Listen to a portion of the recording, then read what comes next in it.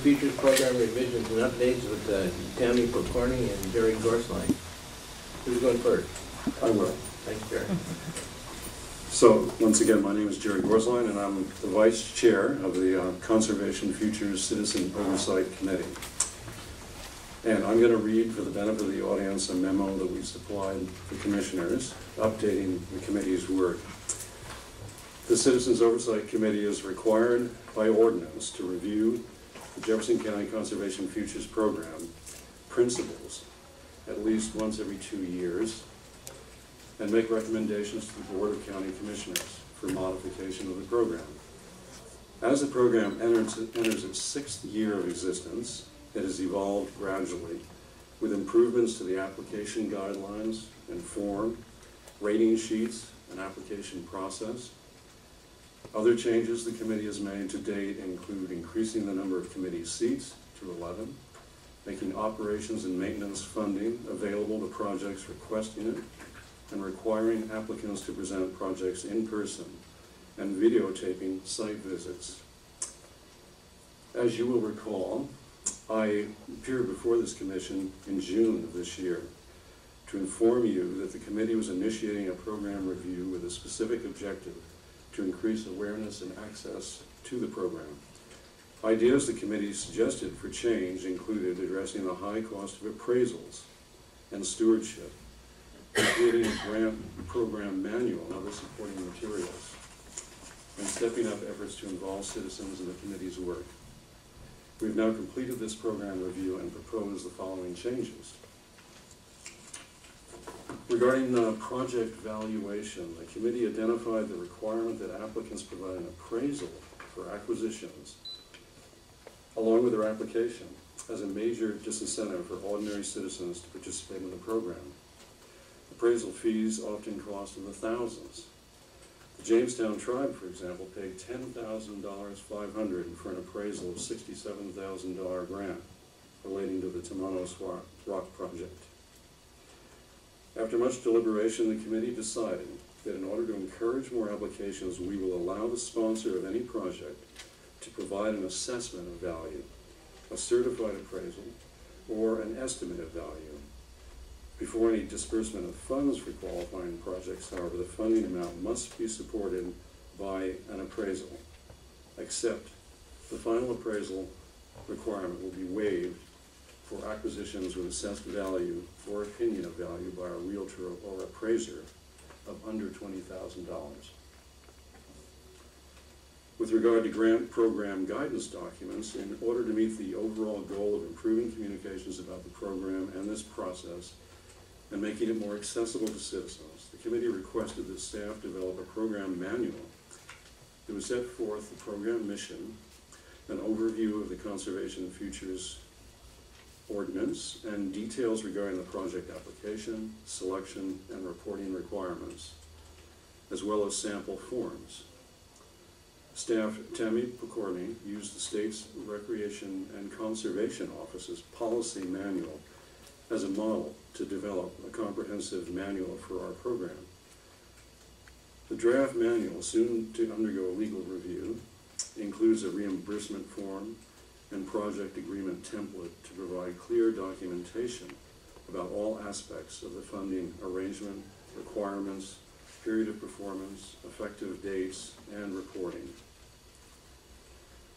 Finally, the committee and county staff will be hosting a series of public workshops in 3 locations in Jefferson County in January 2009 to encourage citizen interest and participation in the program.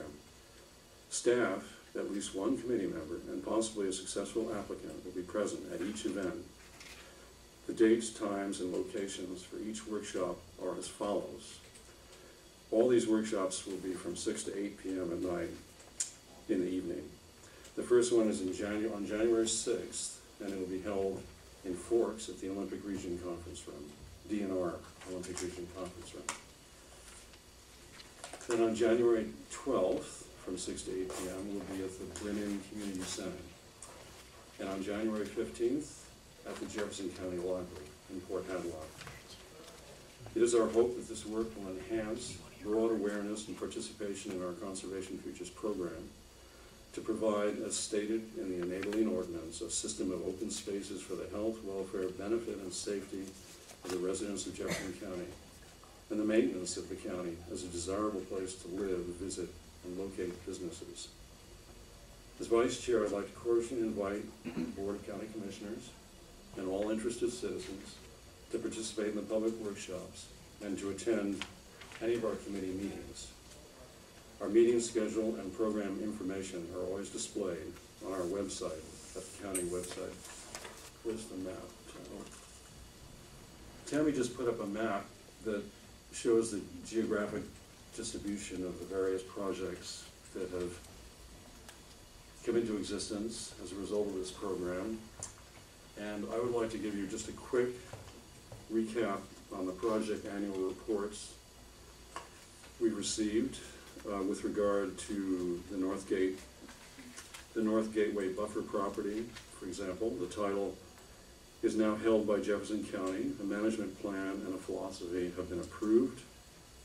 With regard to Tomanos Rock Phase 1, the title is held by Jefferson County and the Jefferson Land Trust, and a management plan with annual monitoring is in place. With regard to the Winona Buffer project, it consists of 8 platted lots acquired by fee simple acquisition with title held by the City of Port Townsend. A management plan has been adopted by the city in 2008. 20 trained docents are now leading monthly walks for participants interested in learning about wetlands, birding, project history, native plants, and wildlife. And an interpretive trail will be developed in the spring of 2009. The Land Trust will be providing annual monitoring. With regard to the Upper Tarboo Creek project, the easement title for that project is still pending, needing approximately $150,000 for title acquisition.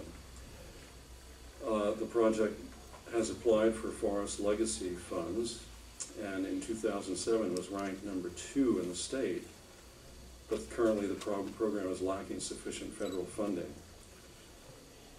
With regard to the Tarboo Creek Conservation Project, $70,000 is still needed for easement title acquisition. An option agreement is in place and appraisal is near completion. With regard to the Glendale Farm, the county is co-holding the easement title with the Jefferson Land Trust. Additional cost of acquisition and restoration have now been identified as a state farmland preservation program grant, and funds also raised within the community. Easement acquisition is anticipated in early 2009, and restoration projects will begin in 2009 also. And finally, the Finn River Farm, that easement is also pending, with acquisition anticipated as early as fall 2009. And on the map, there are a couple of other projects that aren't discussed here because it's no longer appropriate to be submitting annual reports with regard to the Chimicum Creek and East Tarboo projects. So, thank you for your time and attention. Tammy and I'd be glad to answer any further questions that you may have.